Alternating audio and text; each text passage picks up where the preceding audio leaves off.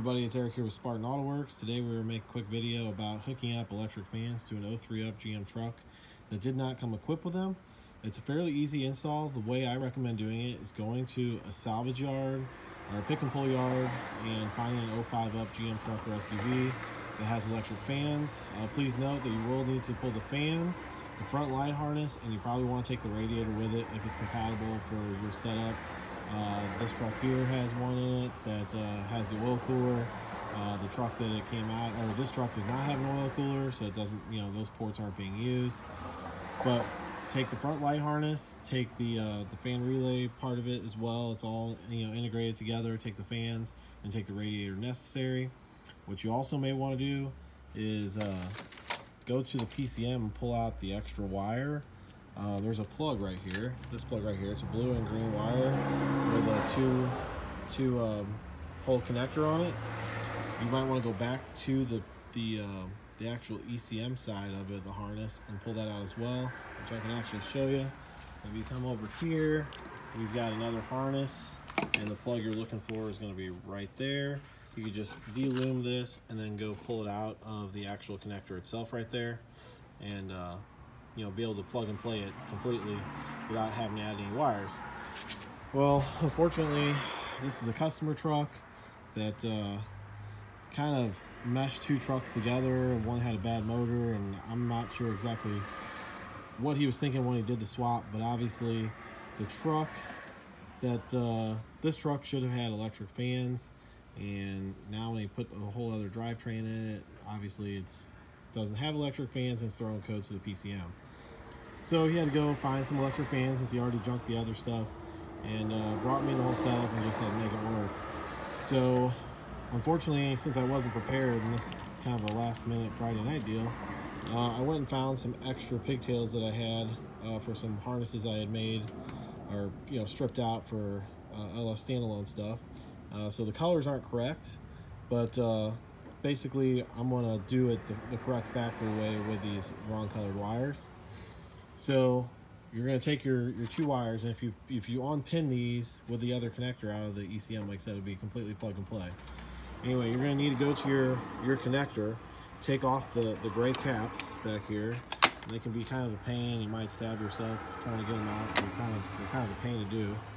But anyway, it's pretty simple. You'll take the gray cap off. You also need to take the blue lock and the green lock out from the corresponding side. And here are the wires you're going to need to put in or stab in. So the green wire on pin 42 and the blue connector. So should be right over here someplace. 42, right there, right. Let's see, right here someplace, I think, right there. And then also the blue wire, which would go into pin 33 on the green connector over yonder.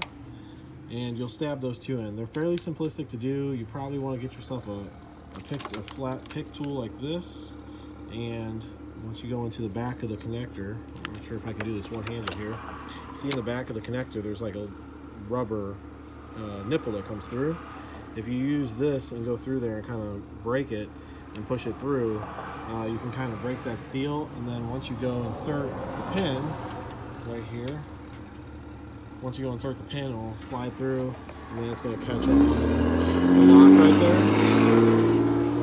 Once it catches on the lock in this little hole right here, there's be like a little arm that comes down into that groove.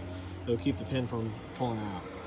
So once you add those two, if you're just going to do it with the method like I've got right here, with just the bare wire, what I recommend is going and getting yourself a connector in case you ever have to pull this apart. I mean, you could use butt connectors, but I recommend going in a weather pack, two-hole weather pack connector, which is what we're going to do here. The wiring schematic just not going to follow the correct colors going to the ECM, but they will match up with the corresponding side on this connector.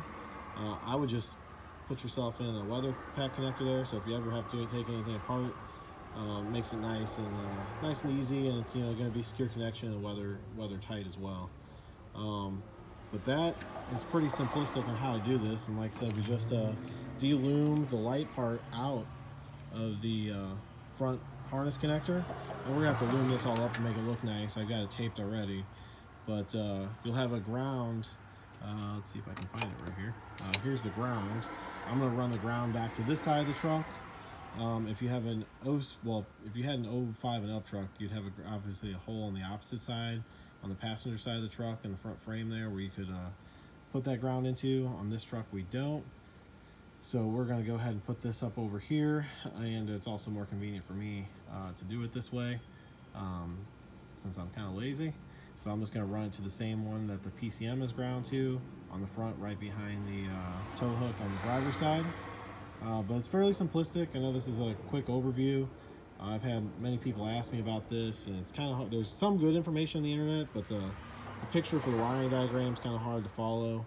So if you get yourself a factory harness, go ahead. You're going to need two little pigtails to go into the PCM if you don't grab the corresponding side off the donor truck. You're going to go one to pin 42, one to pin 33, then run it down to your connector right here. Like I said, I would get a weather pack connector, just make it nice and clean, and just make it kind of look like you care about what you're doing. Once I get all done with this, it's going to look like, you know, pretty close to the factory way it was done, minus the incorrect wire color and, you know, the extra looming we're going to do on the bottom here for the harness. But you would like to look at, you know, in my opinion, you'd like to make it look as close to factory as possible, and nice and clean and functioning correctly. After you do add this to your 03 trucks, you will have to have somebody with HP Tuners or EFI Live program the computer to kick on the fans. You can change the fan settings from factory, but you also do have to modify the AC pressures. If you have an 03 through 05 and a half basically truck, you will have to modify the AC pressures in order for the fans to kick on correctly. If anybody has any questions, comment below. I'll do my best to answer them for you. But if you're looking for the proper pin out on the 03 up trucks, there's supposed to be a green wire going to pin 42 with the blue connector, and you're supposed to have a blue wire going to pin 33 on the green connector. Try to keep it, you know, color coordinated. It makes it nice for the next guy that's got to go behind you and possibly diagnose something. But if not, these are the correct pinouts for you, and do your best to make it happen. Thanks, have a great day.